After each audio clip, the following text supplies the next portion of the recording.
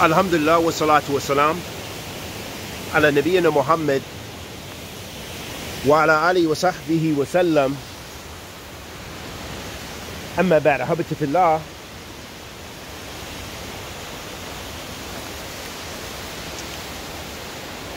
As a reminder to myself and my brothers and sisters,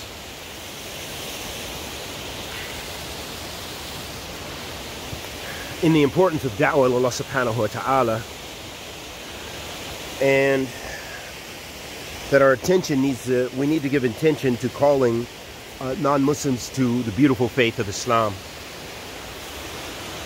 But however, one thing we want to remember while we are calling in this call is that we do need to have knowledge of what we're calling to. That means we have to have some knowledge of Islam, especially to those things which we're inviting people to.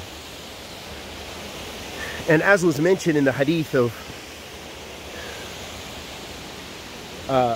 Mu'adh radiyallahu ta'ala an, in which he was sent to the people of Yemen.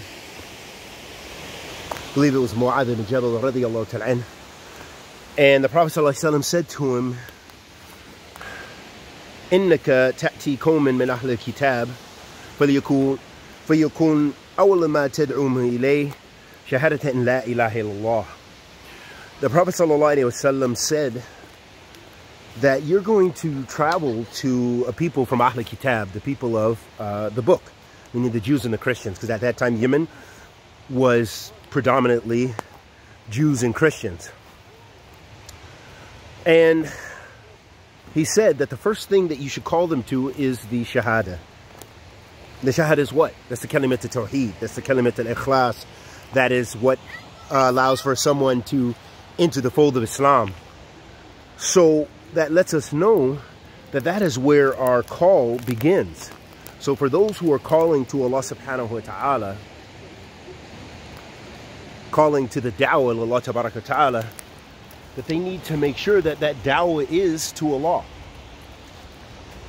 and that it is in accordance with how the Prophet sallallahu alaihi wasallam called people and articulated the da'wah of Ahlul Sunnah, the da'wah ila Allah subhanahu wa ta'ala, and that it was from the book and the Sunnah. And so with that being the case, ahabati fillah, it's important that we have some knowledge of Tawheed, that we have sincerity in our call, that we don't compromise our call, and as we mentioned, knowledge. And one of the ways that Allah subhanahu wa ta'ala shows that He wants good for a person is giving him or her that knowledge, or knowledge of Islam. Qala sallallahu alayhi wa sallam, man yuridillahu bi khairin yufaqihu fi din. Whenever Allah wants good for a person, He gives him fiqh fi din. He gives him knowledge of the religion. You know, gives him that knowledge, that fiqh, on how to call people to good and how to practice the religion. That's a sign that Allah wants good for a person. So this is what you and I have to concentrate more in our lives, so that way we can better articulate the message of Islam, so we can better call people to the book and the Sunnah, and that is Islamic knowledge. To be able to call people in based upon good, based upon those things which please Allah subhanahu wa ta'ala, with fiqh fi din. Because as we mentioned countless times, as the Salaf used to say, talib al-ilm, talib al-jannah, that seeking knowledge is seeking paradise. So that's a reminder for you and I that we need to be on this path to seeking paradise. So we need to be, you know, really getting into the book and the Sunnah and sitting in those halaqat and those classes and try to benefit from our students and our mashayikh and others, so that way we can come closer to Allah Azza wa Jal. The Prophet ﷺ also said, "Man salaka tariqan yaltalmasuhu bihi ilman, sahalallahu lahu bihi tariqan al-jannah." That whoever traverses the path of knowledge, Allah will make easy for him the path to paradise. Because why is that? Why, and how can we understand this? that if you, by seeking knowledge, that's going to make it easy for you to get a paradise. What about the guy who just sits in the masjid and prays all day and all night, who's known for his or her ibadah, but they don't have any knowledge? We understand this habit fillah in accordance with all the nusus, as Allah subhanahu wa ta'ala mentions that those people who fear Him the most, al-ulama, are the scholars. Meaning that scholarship is the thing that helps you if you are practicing. That's what is going to help you get to paradise. And that means you're going to have, the one who is practicing Islamic knowledge, then they have more taqwa, because that is the manifestation of their practice, or the fact that they're practicing is a part of taqwa. Taqwa is inclusive of that, because taqwa, taqwa of Allah Azza wa Jal, is adhering to His commandments and avoiding His prohibitions.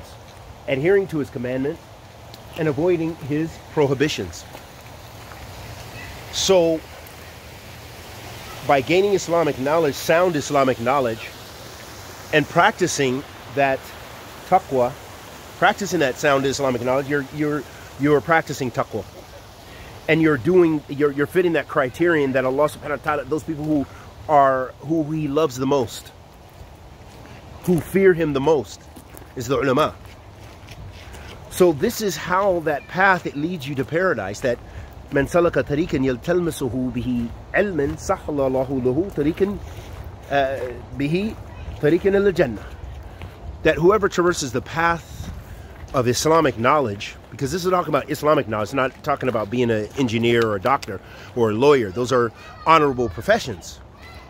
However, the knowledge that is referred to here, as the scholars mention, is ilm al-nafiya.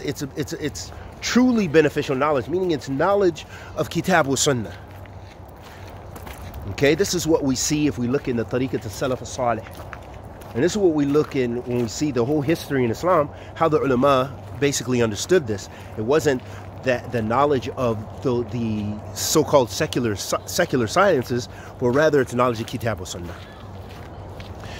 And so that ilm al-nafiya and implementation of that ilm al-nafiya makes it easy for the person to get to Jannah. May Allah subhanahu wa ta'ala bless us with ilm al-nafiya, rizqan tayyib wa amalan mutaqabbilan, and bless us to be of those who call to Him and implement what we call to. Wa sallallahu wa sallam ala nabiyyina Muhammad wa ala alihi wa sahbihi wa sallam.